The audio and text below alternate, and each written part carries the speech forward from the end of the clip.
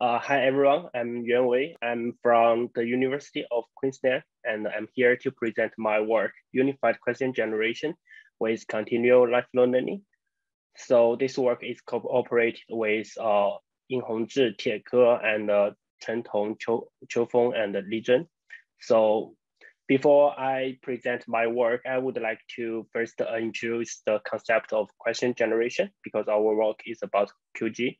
So question generation actually is a dual task of question answering, and it aims to create grammatically and semantically precise questions according to the given text. So as you can see in this figure, we give the model context and answers. Our model can generate questions, and this question can be answered by given answer and based on the context. So QG has many real life applications, like it can generate frequent asked questions for websites, and it can create quiz for education materials. It can also guide dialogue. For example, in task-oriented dialogue system, the system usually grasps users' intent through asking questions. So we can generate such questions.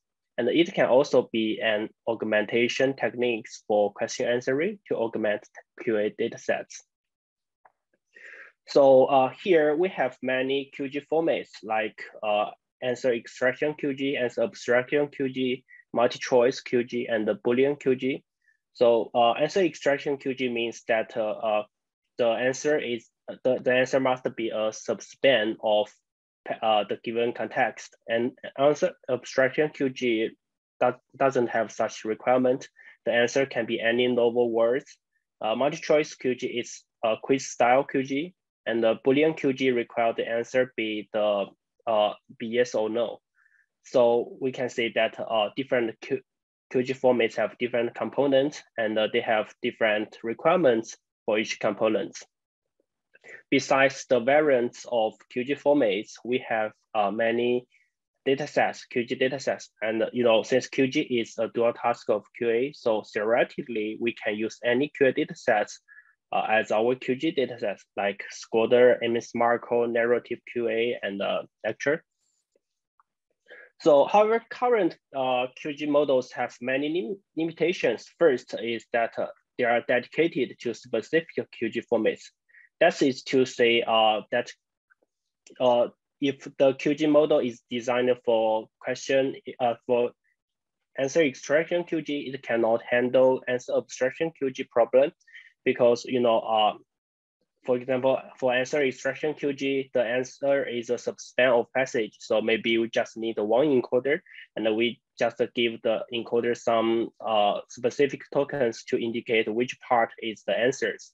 However, for answer abstraction QG, the answer is not a subspan of passage. It can be any words. So we need at least 2 encoders, right?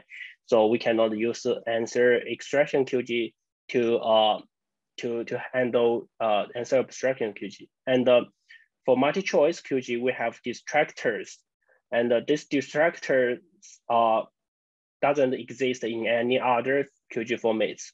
For Boolean QG, the answer is yes or no. So maybe we cannot use LSTM or transformer to encode these answers, right? Because we only have one word for the answer. Another limitation for current QG model is that they can only achieve optimal performance on the datasets that they were trained on. So that is to say, if you train a QG on Scholar, you cannot generate good questions on MS Marco or narrative QA. However, we argue that the boundaries for QG formats and the datasets are artificial and perhaps unnecessary because the underlying context understanding ability and the question constructing knowledge are largely common. So we decide to explore to construct a unified QG with which can generate questions across both datasets and formats. To achieve this goal, we have to do 2 things. First is we need a mechanism to unify QG formats. And another thing we need to do is find a method to train on multiple datasets. So for the first thing, we we can use text in, text out mechanism, which is very commonly used in recent years. Another, to achieve the second goal, we have many methods. First, we can use multitask learning. However, if you use multitask learning, every time you want to learn a new QG dataset, you have to retrain on all datasets. So the cost of learning is very cost. It's not affordable. So for another method is use lifelong learning. Lifelong learning is efficient. However, it always suffers catastrophic forgetting.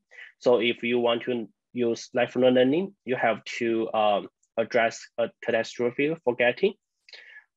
Here we decide to use lifelong learning because lifelong learning can keep models' generalization ability even they are trained. So this is the overview of our methods. We have a unified QG encoding to unify QG formats. And then we have a QG model based on T5. We also present Strider, which contains two parts, difficult example replay and similarity regularization to train QG model on multiple data sets to alleviate catastrophic forgetting. So first, let me introduce unified QG encoding. It's very simple, but effective. We just inspired by text in, text out mechanism. We find that although different QG formats have different components, but all these components are strings. So maybe we can just concatenate them with some specific prefix. So here in the right picture, you can see there are some examples. We concatenate these 4 QG formats into a single paragraph. So we don't need to design different encoders for these different QG formats. Our QG model is based on T5, which is a very popular large pre-trained language model. It has an encoder and decoder. The encoder is a pile of stacked transformer blocks, which contains 2 neural structures, a multi-head self-attention and a position-wise feed-forward network. The structure of decoder is much similar to encoder, except that it has causal attention to alleviate information leaking. The third part of our method is Strider. Strider has 2 components, difficult example replay and similarity regularization. Here, we first present difficult example replay. So the idea of difficult example replay is that we can retain a small set of examples from past training data and replay them in later training tasks so that we can alleviate forgetting. So the key thing here is how to choose these examples. Here we decide to choose difficult examples because we think difficult training examples are more informative and helpful for improving the current model because this model doesn't know where in this difficult example in current data sets. So maybe in the future, they will first forget these examples. How to define these difficulty things? Here we just use loss normalized by the question length to define difficult because we find that the longer the question length is, the larger the loss. But we don't want question length be the only reason for difficult, so we just normalize this length. Another thing is similarity-based adaptive regularization. We use this thing because we find that the size of example sets is very small, so only relying on this example replay is not enough. So here we have an extra regularization method. So this method is based on EWC, which is a very famous lifelong learning techniques. And as you can see here, lambda is actually in original EWC, lambda is the can be manually defined because it's hyperparameter. But here in QG, we observe that similarities among datasets are very different. For example, for answer extraction QG datasets like Squirter, it must be similar to another answer extraction QG datasets like MS marker, and it also similar to answer abstraction QG. However, it will be much dissimilar to multi-choice QG. So the similarity is very different. So here we think that a model will need less parameter updates on data set that is similar to previous data than on the dissimilar one. So here we define lambda's value based on the dataset similarity calculated by TF-IDF, which is parameter free. Our experiments is conducted on 8 datasets with 4 popular formats, and we assume that each dataset arrives in the following order based on the dataset released date. So we use Blue 124 material ROGL as the automatic matrix, and we apply MSIN and MFirst to evaluate lifelong learning ability. Since none of existing QG models have create questions across datasets and formats, since they are dedicated for specific tasks, we use 3 baselines: multitask QG, which is T5 trained in multitask learning way, and fine-tuned QG, which is learned in transfer learning way. And random select QG, it selects examples randomly rather than using the difficulty.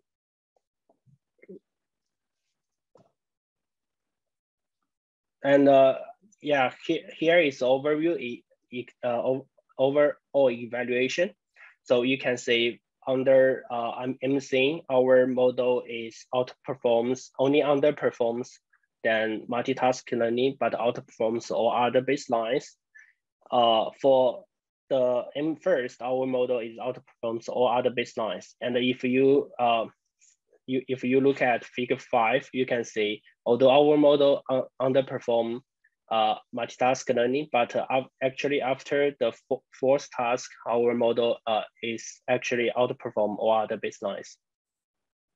We also evaluate the final model on all data sets, and as you can see, our final model of our unified QG is outperforms all other baselines except on race. Our model underperform multitask learning. We also compare our unified QG with dedicated QG. Dedicated QG means the QG model trained for specific data sets. So as you can see in the right table, our unified QG outperforms on 5 QG data sets. And we also do ablation studies to show that array components are effective. So here is our contribution. We propose unified QG to continually learn question generation across datasets and formats. And yeah, this is the first time to address the generalization issues of QG models by using lifelong learning. And we also propose unified QG encoding mechanisms and striders to address the catastrophic forgetting problem. We also conduct experiments to show the effectiveness of our proposed methods. So this is a very brief introduction of our work. And if you are interested in our paper, please just read our paper for more details. And thank you very much for your listening and your time. This is my presentation. Thank you very, very much for the nice presentation and keeping time. So we have now 3 minutes for questions. Is there any question from the audience or maybe on some of the channels of the conference? Yeah, please, Alexander. Yeah, thank you for the presentation. I had one question. Have you considered somehow to enhance your approach with knowledge graphs? Because as you might know, that knowledge graphs already have this subject predicate object structure that corresponds to simple questions. Maybe there are some approaches how to combine neural networks with knowledge graphs in this regard. Yeah, I see that knowledge graph based question generation is another topic, and yeah, it's also a very interesting topic. But in our work, we only consider textual QG. That means all the input are text. Yeah, but KG-based QG is also a very interesting topic. Okay, thanks for the information. Okay, thank you. Any more questions from somebody else? No, so I also have a question. Actually, I'm not too much an expert in this area, but currently one issue that we have with all the distance learning and so on is the generation of multiple choice exam questions for students. And I think these techniques that you developed would be really excellent just to feed in your textbook and get a number of multiple choice questions. So I was wondering if these techniques were applied in this education area at all. And definitely. Yeah, definitely. Of course, one of the most very interesting application of QG is to generate education materials such as reading comprehension or quiz, right? And yeah, there are some papers to do these things. Yeah, I know there are some papers do these things. But is this just at the paper level, or is this actually something that one can use in practice? Because there's always a gap, right, between what we publish, what can be used. I don't know, it's out of my knowledge, but I see some papers do these things, but I haven't do investigation on, if there is real life applications based on QG to generate education materials. I haven't noticed that, but I read some paper and they claim that they can generate education materials using neural network based QG. Okay, great. I will have to look into that. I think with the number of students we have to test online. Okay, Thank you.